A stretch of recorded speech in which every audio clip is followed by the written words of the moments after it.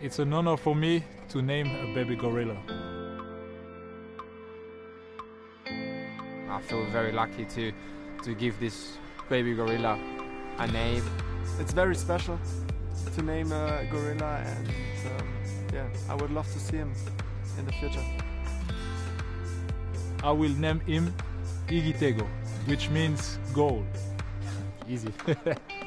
We have to work as a team to reach new goals in our conservation journey to protect them. It's a privilege for me to name little baby Iriza, which means firstborn. When you're the firstborn in your family, you feel a sense of responsibility.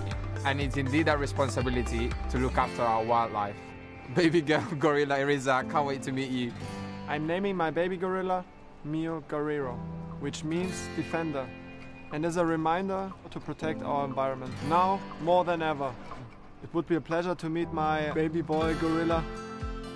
My earliest memories of nature, I would say they were going to my granddad's house in the countryside and just helping him plant tomatoes and watering his plants, and eating the fresh tomatoes in the summer. So that was the way he taught me to love nature and respect it.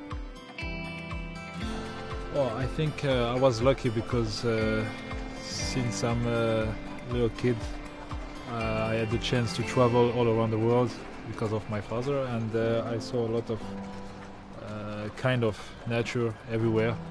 It was a beautiful childhood.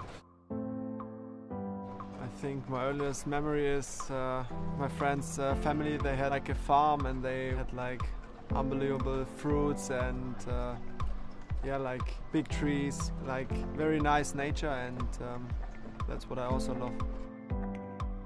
As you know, in my country, the panther is the animal, and definitely I need to do a tattoo about it. And it means a lot for me. It represents me a lot because proud of being African, and yes, we have a beautiful nature, so we have to take care of it. Everyone knows the importance of conserving the planet. Well, I think it would be wrong to not care that much the way our planet is today. We're seeing what's happening all over the world with climate change, deforestation. Everything can change like very, very quick, so we all have to care about our environment. I think it's important to respect every single species of animals in the world. We've done enough harm already, and we need to help all entities that aim to help the conservation of all these animals.